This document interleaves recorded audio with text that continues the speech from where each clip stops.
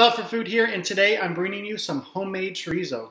So I made this by taking a pound of ground pork, chopped up 4 garlic cloves, minced those all up, took 2 tablespoons of vinegar, took a tablespoon and a half of this chipotle chili seasoning, which is awesome. It's just basically chipotle chili peppers.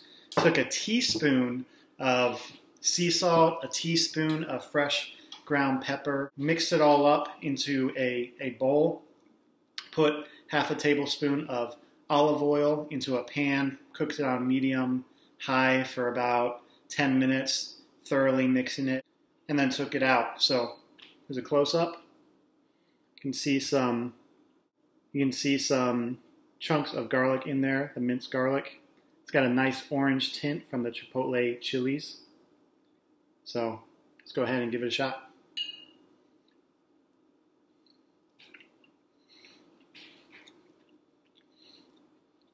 Wow, pretty spicy. Really, really good.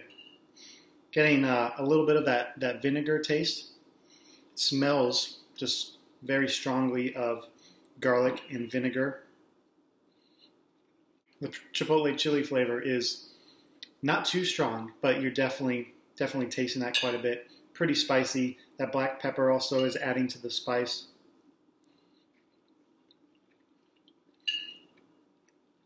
Definitely not lean meat. There's a lot of fatty meat in there all mixed together, which adds a nice oily flavor.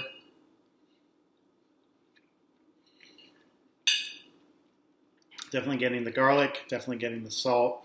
Overall, this is really, really good. I'm definitely going to make this again.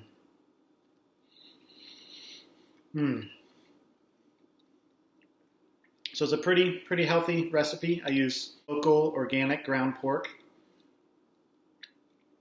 And overall, this is great.